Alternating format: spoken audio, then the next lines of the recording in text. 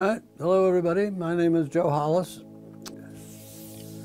We're also seeing in here a lot of wild yam, Diosgenin villosa. That is this here, it's a vine. So these are just going to kind of wave around until hopefully they'll find something to grab onto and climb. There doesn't seem to be much around here for them to grab onto. I'm afraid there's a couple more of them back there.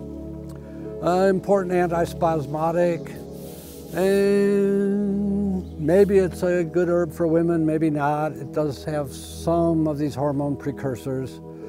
The birth control pill, estrogen and so on, was developed from wild yams, but Mexican wild yams that had lots and lots of diosgenin in it. This, our native wild yam, does not have very much diosgenin in it. It's probably not that important of a women's herb, but it's controversial. Some say yes, some say no.